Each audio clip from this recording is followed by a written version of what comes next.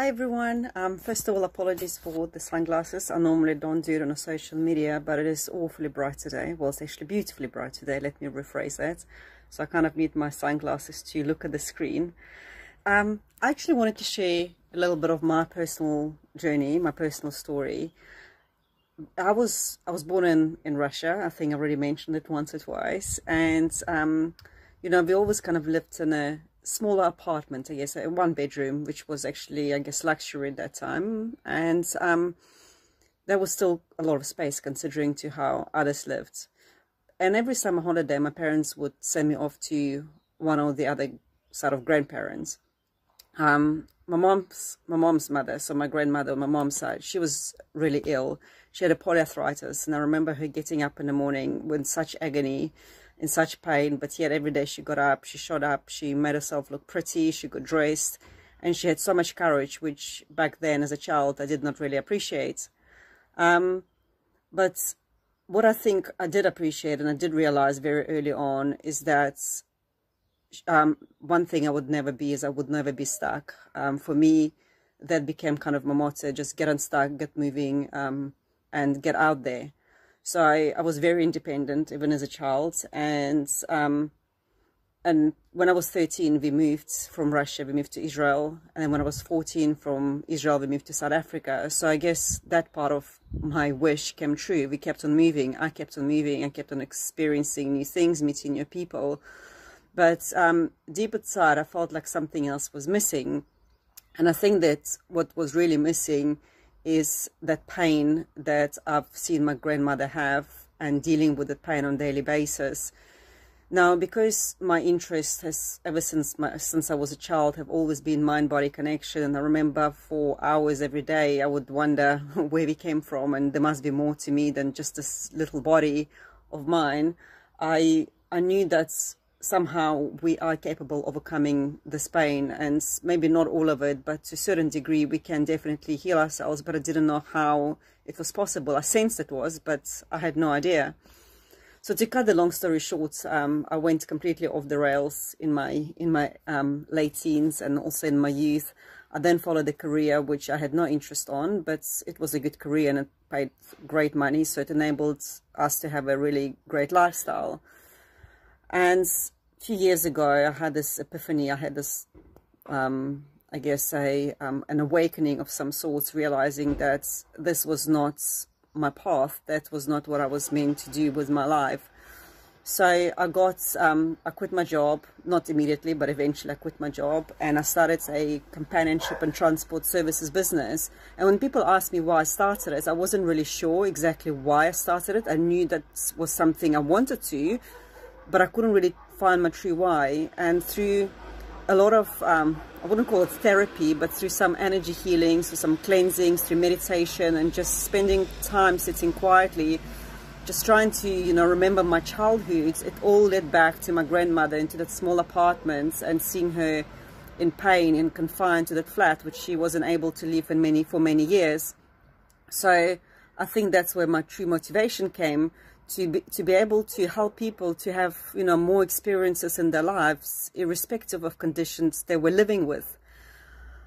But seeing them struggling with physical, mental, emotional issues, I also wanted to help them to regain the health, and I didn't know how. That was the next, I guess, piece of the puzzle I had to solve.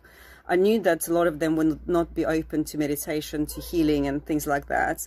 So on my journey, I came across a company. Well, actually, I came across products first before I got even into the company. And when I realized what they were, and most importantly, once I saw the results they were having on people, I was completely blown away. So just to give you an example, my uncle has been struggling with arthritis, which I guess he inherited from my grandmother. And for, I don't know, 10, 15, maybe even longer years, he couldn't really lift his arms properly, and his legs weren't moving very well either. One night of using one of their products, just one night, and that's just without even swallowing or rubbing anything, it's just a little patch he stuck on. His arms were lifting up. He could go and open a window. He could go have a proper shower without figuring out how to get the shower head down. Another client, you know, when we used a nitro, it's called a nitro patch on her, her memory came back, and she hasn't had memory longer than maybe like a month or so, and things from 10 years ago started flooding back into her memory. With my daughter, even, who had severe stomach cramps one night, just putting a earthing card on her tummy for a few minutes made her fall asleep. And I mean, I can just go on and on here, and I was just so excited to be able to find something like that, because I knew those who are open-minded to things like that could benefit so much from this new innovation.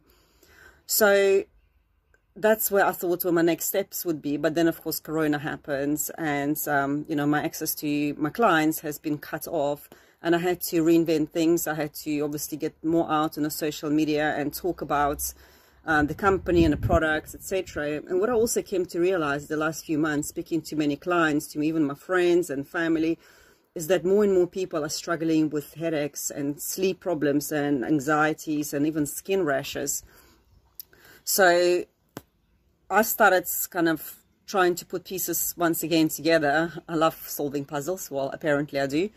And a lot of these problems led to the fact that they were all surrounded by the gadgets. So whether it's laptops or iPhones or iPads or whatever it is, you know, the Wi-Fi boosters, which some parents put in the kids' bedrooms to boost the Wi-Fi because they're all studying at home now.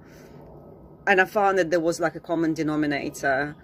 So I've started studying more about the electromagnetic fields, and reading the papers that have been published, and watching, you know, podcasts and YouTube videos by the scientists, by doctors, who were all kind of screaming that this is serious. Has serious health conditions, health impact on us. And one of the products that we have is called EMF shields. And EMF shields is just something that you stick on the back of your phone, on your laptop, on your iPad, on whichever gadget, you know, that emits the electromagnetic fields. And what it does, it harmonizes, it neutralizes the negative frequencies, and it protects us from absorbing them, because that absorption, that's what causes the cellular damage. And what I've noticed, that so many people, you know, once they got this EMF shields and they put it on the phones, on the laptops, wherever they needed to put them, the headaches have reduced or sometimes completely disappeared. They started to sleep better. They started to feel more focused and less dizzy, and see kind of, you know, have a bit of clarity in their fogginess. So my message really out there, if you or somebody you know who struggles with headaches or poor sleep and some, you know, maybe memory problems, just not really having energy to get through the day life, through the day life, whatever it is, you understand, I think, what I mean, then perhaps it's, you know, perhaps they can consider just getting, first of all, switching the phones off at night, or at least putting in a mobile phone, making sure there is no boosters, there's nothing like that in the bedrooms, and that they don't carry those devices on them in their pockets, or sometimes you women put it in the bra. And even, you know, potentially getting something that can prevent them, and especially those with children, you know, using wireless monitors and many other gadgets, you know, warming up their milk bottles and microwaves. Why risk it?